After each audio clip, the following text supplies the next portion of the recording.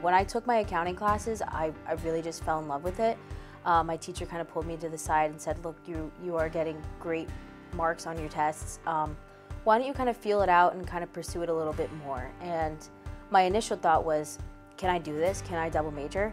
And then I took the next steps to sit down with her and go over, is this doable? Am I going to be overwhelmed? Is this going to be too hard? Am I not going to be able to succeed if I was only one major instead of two? And honestly, I haven't looked back since. So out of the two majors, I'm pursuing accounting, and accounting is an accelerated track with terms of internships and first year placement.